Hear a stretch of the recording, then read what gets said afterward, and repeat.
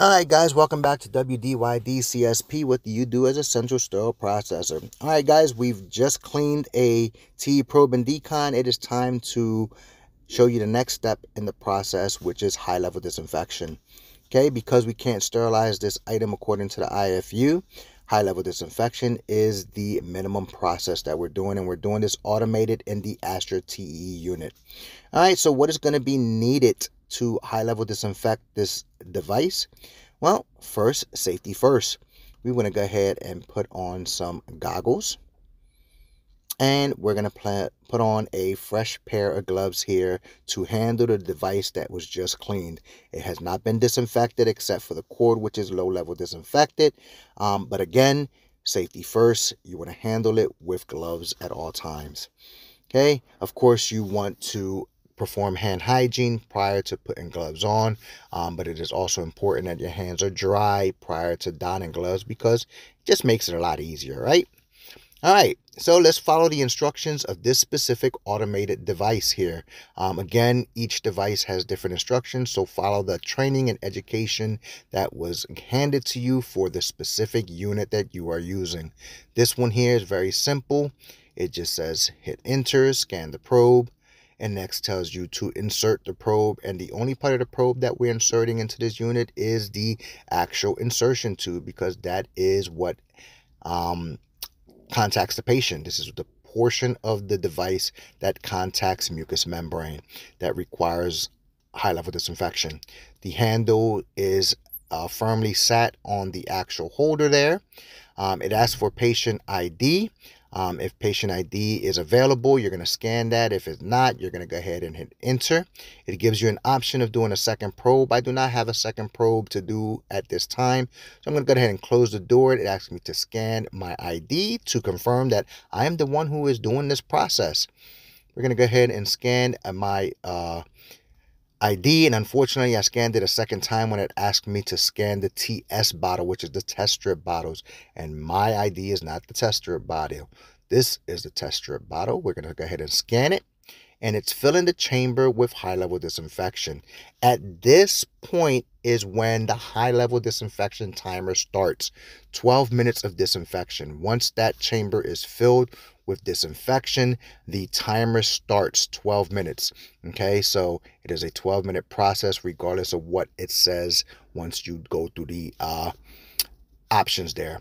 You want to go ahead and you want to connect the connector block onto the wall unit here, because these devices require electronic leak testing.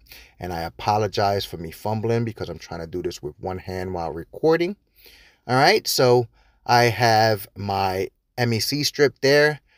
Of course, make sure you close that bottle within 30 minutes to avoid damaging the test strips. You're going to submerge the test strip for 1 second as indicated by the IFU of the test strip bottle. We're going to get rid of the old test strip because I actually did a probe right next to it. I don't know if you guys seen this in the video. And then I'm going to go ahead and hit start. I'm going to close the door now. And I have 90 seconds to read that test strip. At this point, I don't want to be unproductive. I want to be productive. So this is the time to test your TE probe, leak test your TE probe.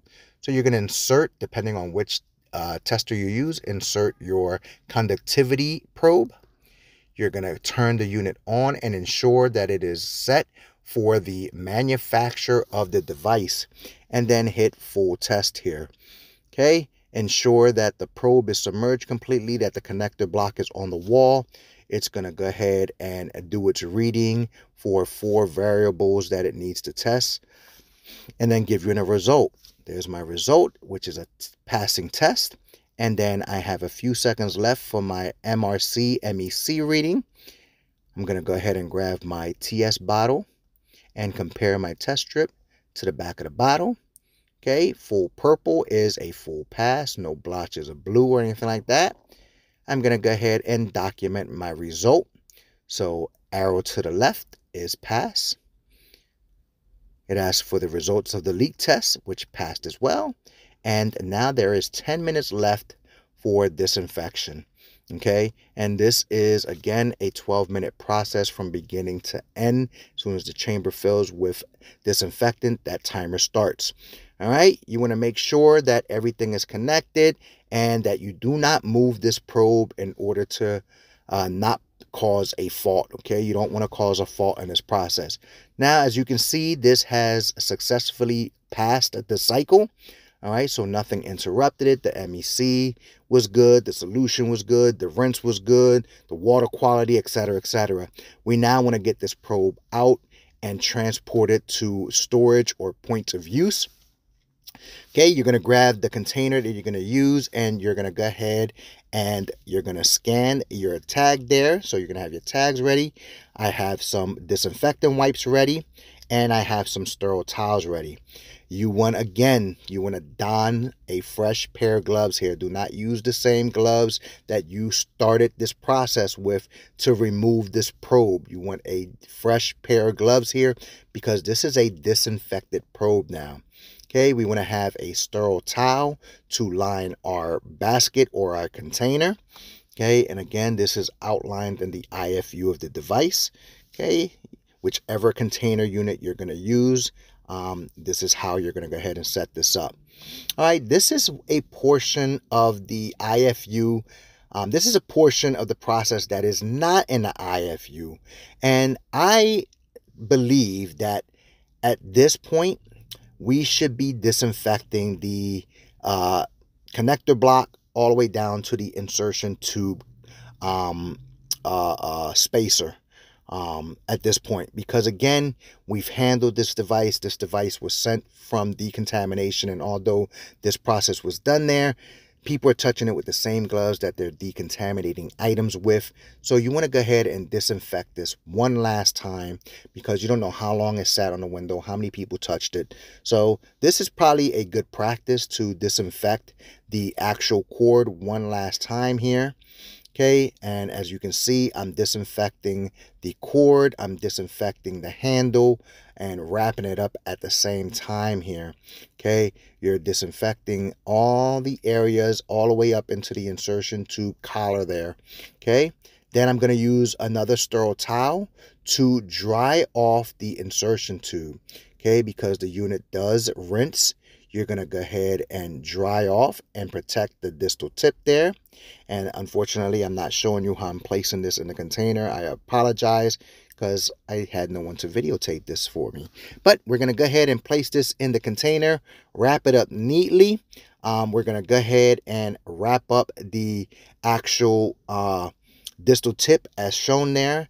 Your connector cable is right there on the side there, nicely coiled. Then we're going to put some information on here. The information that's required is how long your facility practices storage. Okay, whatever time that is, you want to put a hang tag on the actual device. And then we also like to put a tip protector on the actual distal portion of the insertion tube. So there's your tip protector on the distal portion there to protect the actual ceramic eyeglassware. Information on the tag there, we're going to connect that to the actual cord or handle part.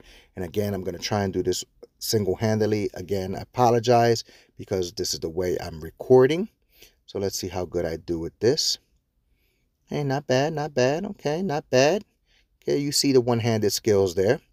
All right, we're going to put that hang tag on there. And then last and finally, we want to place a dust cover on there.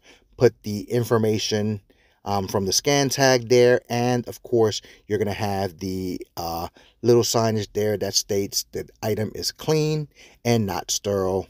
Okay, so ensure everything is neatly placed away, all that your disposables are thrown in the trash, and this is how you process a TE probe with high-level disinfection.